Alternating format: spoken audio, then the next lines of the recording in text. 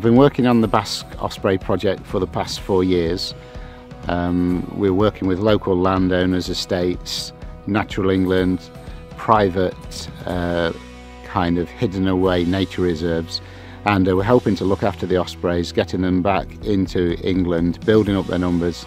They're a bird that has been extinct for over 150 years in England, so what we're trying to do is to help them recover. So we've been working with Basque at Rowdsey for the last 4 years on the Osprey project here. And so Basque basically help us with managing the nesting platform. They also help us when it comes time to ring the birds in summer. So I think it's really important as an organisation that has conservation its title to show its credentials, and they're certainly doing that here, and I think that's why, for me, that's quite a valuable partnership.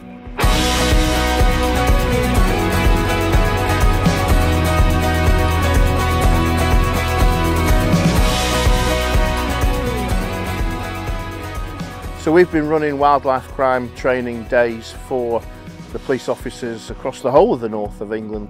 It's vitally important for the membership that they know that they can trust their local police force to have the knowledge and the empathy in that what they're doing. It's really important that police officers understand all the issues surrounding shooting sports so that the members get the best possible response. For most police officers, approaching somebody who's holding a gun in their hands, it's probably quite a testing experience for them. One of the best things about speaking to Basque here today is understanding quite a bit about their members, the kind of people that we'd expect to be meeting and speaking with, and understanding a little bit about the value of the items that they might be carrying. If we go up to somebody who's carrying several £1000s with a gun in their hands, and our first reaction is to tell them to throw it on the floor, we're probably going to find ourselves in a position of conflict quite quickly. Approaching them in the correct manner, speaking with them in a respectful way will almost certainly get that same reaction back.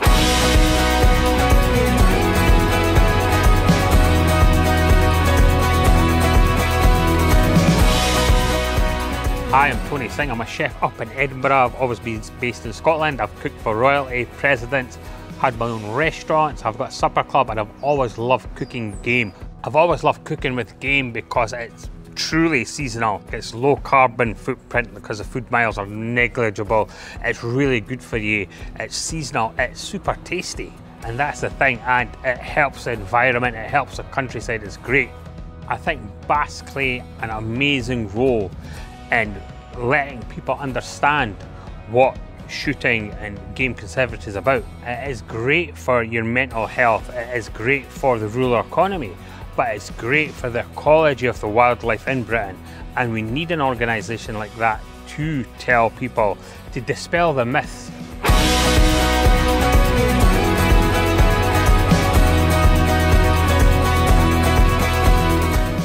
I'm Georgina Roberts and I shoot Olympic trap for Wales and Great Britain. So as I started my shooting journey, I attended one of Basque's Young Shots Days, and it really helped boost my confidence. So before I went, I was really uncomfortable about shooting with other people, and I was really awkward and embarrassed. So being able to be in that environment with other people who've got the same interest as me just really boosted my confidence and made me feel much more comfortable in the shooting environment.